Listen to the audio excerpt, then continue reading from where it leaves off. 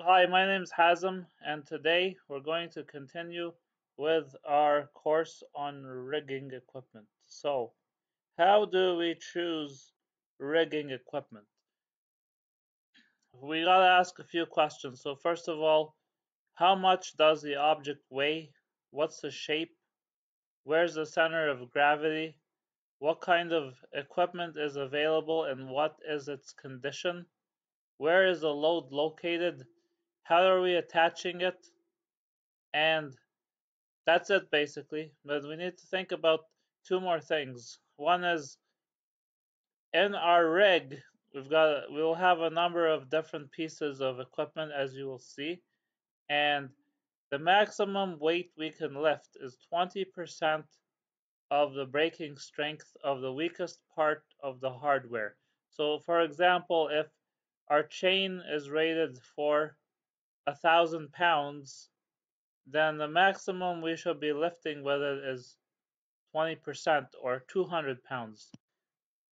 That gives us a safety factor of 1 to 5. And then if we are lifting a human being, then our safety factor needs to be 10 to 1. So if our chain breaks at 1,000 pounds, we should only be lifting 100 pounds. And every device that we use must have the load rating stamped on it. So when we're lifting, um, we have to go back to physics and think about the angle of of the lift. So in this case, imagine we have a box or a beam or something that weighs 1,000 pounds, and we're lifting it straight up. That means that our sling is, so in the case on the left here, we've got a sling with two sides, and so each side is approximately 500 pounds. Now, that's assuming we can lift these two straight up. In this case, this is a very hard thing to do. Typically, we'll have a rig with a single point of contact that's doing the lifting. So as we can see here, the bigger the angle, the less um, force is exerted. So because we want to know what the upward force is. So when the angle here is 60 degrees, each rope is experiencing 577 pounds of force because the downward force of gravity has to equal the upward force of the, which is 1,000 pounds. And now since we've introduced this angle, part of the force is horizontal. So you can see when we're at 30 degrees, we've actually doubled the force on our sling. So now, even though we're lifting 1,000 pounds straight up, we have 1,000 pounds of tension in our rope on each side. And so this could be a dangerous situation if our rope is not designed to carry that load. So the recommended sling angle is 60 degrees. The 60 degrees gives us optimal, so it's pretty close to 500 pounds in this case, so it's pretty close to being completely vertical. So the way that we get 60 degrees, this is a equilateral triangle, which means each side has an equal distance, and that gives us an equal angle. And so to get that, what we want to do is the distance between our two attachment points on our load must be equal to the length of the rope. And you can easily figure that out. So say if your rope is 10 feet long, then you want to keep your two ropes 10 feet apart. And if you know the center of the object, you can just divide by 2. So say your rope is 10 feet long, you divide by 2 and you get 5 feet, and then you just measure 5 feet to the left of the center and 5 feet to the right of the center, and you get your 2 attachment points. Make sense? If you got any questions, don't hesitate to ask. Now, the second thing that we want to think about is the center of gravity. And center of gravity can be calculated, but basically, when we have an object that's completely uniform, then the center of gravity is in the center of the object. But when we have an object um, that's got an odd shape, or one where the density is different. So, for example, if you think of a car has most of the weight is in the engine, which is at the front of the car. So the center of gravity shifts towards where more of the weight is. So a car's center of gravity is not the center of the car; it's closer to the front of the car and closer to the ground than the roof. So when we have an object with a center of gravity that is not in the center of the object, and so if we want to align our sling with the center of gravity. So if the sling is not in the center of gravity, then this object will tend to sway. So for example, if the center of gravity was way on the left, then this object's going to tend to fall to the left. So we want to determine the center of gravity and put our sling exactly center to that, and we can do that with a leveler. Now if we look here, remember one of the things that we can use are eye bolts. So eye bolts are what hold up our load, so they connect our load to our um our rigging equipment. And eye bolts come in different standard diameters from 1/4 of an inch all the way to 1 1/4 inch. And this table gives us the safe working load of the eye bolt. So, and the safe working load depends on the angle. So if we're lifting straight up vertically, then we use the vertical column. If we're 75 degrees, we use a 75-degree column. And then if we're doing 60 degrees, we use a 60-degree column, and then 45. And we never want to use an angle less than 45. So if we look here, a 1/4 inch bolt can do 550 pounds straight up. But as soon as we get to 60 degrees, it can only do 175 pounds. So we want to think about, so if you know your angle that you're lifting at, and you know your weight, so you come down here and say I'm lifting 2,000 pounds at 60 degrees. So I come down to my 60-degree angle column, and I go down to 2,000 pounds. So there is no 2,000 pounds. So the next highest is um, is right here. This is probably a typo. This should be 2520, but we picked a bad example. So let's say we're lifting um, let's say we're lifting at 75 degrees and 3,000 pounds. We've got a 3,000 pound load and we're lifting 75 degrees. So we come down to our 75-degree column, and then we go down to, there's no 3,000. You're probably not going to get it exact, so you go to the next one up. So the next one up is 3960. So we find the bolt and we go across and we say, oh, we need a 7/8 bolt. So that's how we choose a bolt. Now, we can also use a shackle. So The diameter of the bow tells us the size of the shackle. And you'll notice here that the pin is what gives us the size of the pin is always larger than the shackle. So the pin is 1/16 of an inch larger than the bow, between 1/16 and 1/4 of an inch. So that depends on the size of the bow. But there are 6 main types of shackles.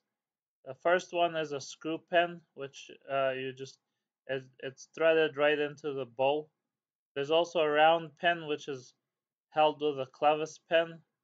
And then we've got the safety type shackles, which use a bolt and a clevis pin to hold the bow, to hold the pin in place, I mean. And then these are repeated with chain type shackles. So we've got anchor type shackles, which are round, and then we've got chain shackles, which are U-shaped. Now remember, earlier we were looking at rings and links for chains. So again, we can look at rings which have no welds. They're made out of alloy steel in the factory, and they come in different sizes with a standard stock diameter and then a standard inside diameter, so between 4 and 6 inches. And they have a maximum working load of between 7,000 and 19,000 pounds. So if you want to know if you've got a load, you figure out how many pounds you're lifting, and then you come down to the column, and then you go across to see the diameter. And we've also got pear-shaped links, which come in many more sizes. And we've also got hooks. The hooks, you gotta be careful with a hook because uh, your chain can slip off the hook if there's not enough tension. So we've got a number of different hooks, including high, clevis, and we've got grab hooks, we've got sorting hooks. The lock ones are really good because your load won't slip off. And so we look at what we call a mousing. The mousing tells us how the hook secures. So we've got one with a spring latch.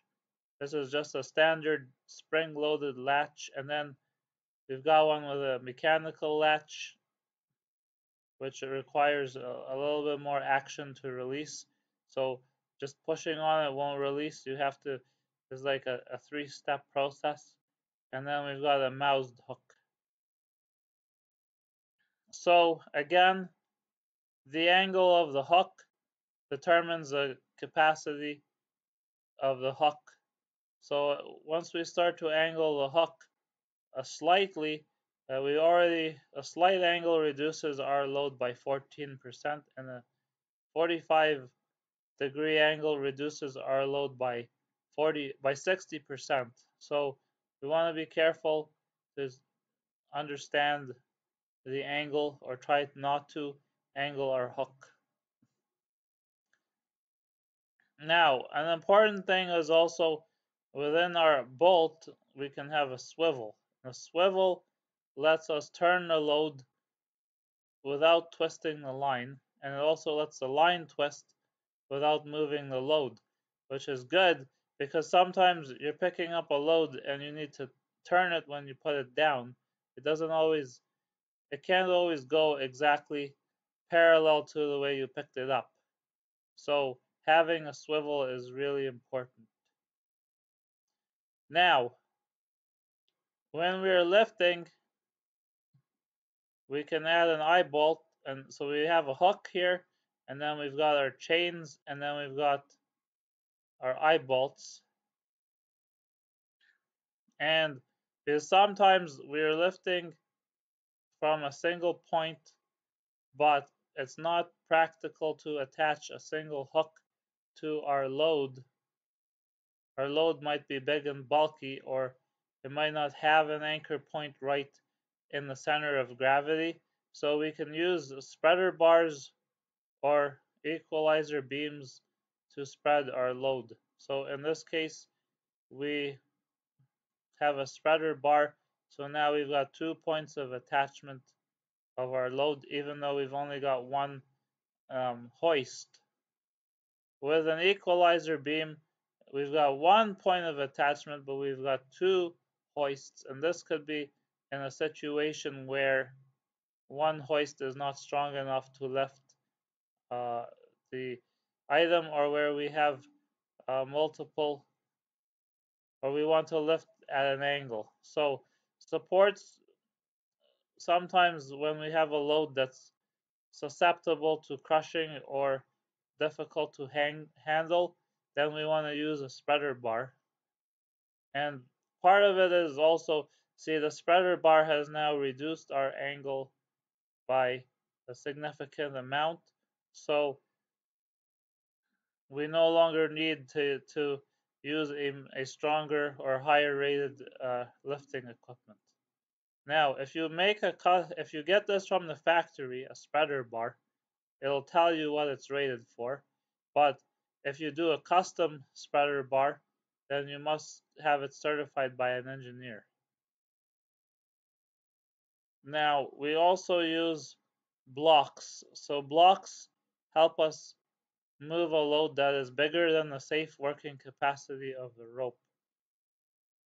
And we can use these with a hoist or a chain. And the reason is because the block has sheaves, multiple sheaves, and the rope passes through these sheaves.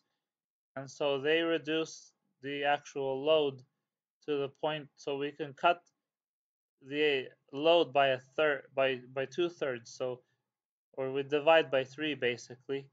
So if our rope is rated for 1,000 pounds, we can use this now to lift 3,000 pounds, because the load is being transferred now from the rope to the actual center pin of the block. Now you'll notice here there's a sheave. So the sheave is what carries the rope, and we have to be careful to choose a sheave that is the right size and shape for the rope that we're using. And notice that the sheave will wear out the rope after a while, so we must make sure to inspect the rope. Now if we look here, here's a sheave, and we can use a gauge to figure out the groove of the sheave. And so there's 3 things that we want to see. The first is the tread diameter, which is the width of the sheave. And then the second thing is the pitch diameter, which is from the center point of the rope to the center point of the rope. And then obviously we have the outside diameter. And then on the vertical width, we can see the width is the width of the sheave, and then the throat size is the internal width of the sheave, and the diameter is the diameter of the rope that's in the sheave. Now, the rope will wear and the groove will wear. So if we have a brand new sheave and a brand new rope, they fit nice and snug. But after a while, if you keep pulling on the rope, you start to grind away at the sheave, and now the rope has some gaps, but it fits okay at the bottom because the rope is worn out too. So the rope and the groove fit nice and snug. But now you add a brand new rope to an existing sheave. It doesn't fit. You have this gap now because the rope is much wider, and so you've worn out part of the sheave. Now, that's okay though. So what you want to look at is figure out what diameter your sheave is. So from 5/16 to 2 and 5/16, and then you want to measure the distance between the rope and the bottom of the groove and see if the groove diameter exceeds the rope diameter. Now, you the the maximum you you can have depends on the diameter. So if you're 5/16 or less, then you can't have more than 1/128th of an inch spacing. And then if you got a really big sheave, then you can have 1/16th of an inch. But for new or regrooved sheaves, the tolerance is a bit higher. So you can regrind this and then it'll fit again, but you can go up to 1/8 of an inch gap.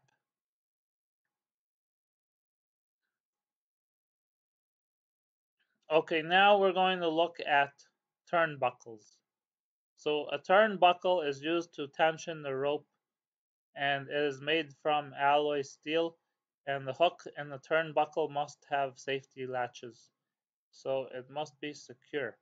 Now, here's a turnbuckle. We've got different combinations. We can have jaws, we can have eyes, and we can have hooks. So when you attach a jaw or an eye, do not use a jam nut. You want to use a lock wire, and this keeps the turnbuckle from turning. Now you always want to check for damage to threads. So if you're threading a hook or a because these thread into the turnbuckle, so we don't want the threads to loosen. That's basically our situation. If this turns too much, the threads will come out, and our our eye or our jaw or our hook will fall right off. So we want to look for cracks and we want to look for damaged threads. Now, if we're lifting more than 2,000 kilos, then only qualified people should be lifting, and they need to have a clear training, which could include how to operate the lifting device properly, how to read and understand lift plans, how to maintain equipment and the logbook, how to choose appropriate accessories, determine the number of parts required, understand device limits, inspect the device, use load charts properly, perform daily maintenance, how to shut the device down, and how to use hand signals. Now, there's standard charts for lifting. We've looked at some charts, but when we're close to or over 75% capacity, so if you're lifting 1,000 pounds, if your equipment's rated for, let's say, 10,000 pounds, and you're lifting 5,000, then you say no brainer, just lift it. But if you're lifting like 8,000 pounds, then you want to sit down because you're over 75%. So you want to sit down and actually calculate the angles and the loading and make sure you're actually not taking the risk that you're over, because you could be over the limit. Now, when we're lifting, we want to have what we call a tagline, and the tagline tells us so we must never touch the load when it's being lifted, and we must never stand under the load. But if we want to move the load or stop it from turning, like if we've got a swivel, then we attach a tagline. So the tagline is like a rope, and then we can be standing a safe distance from the load. Any questions, please post a comment. Thank you.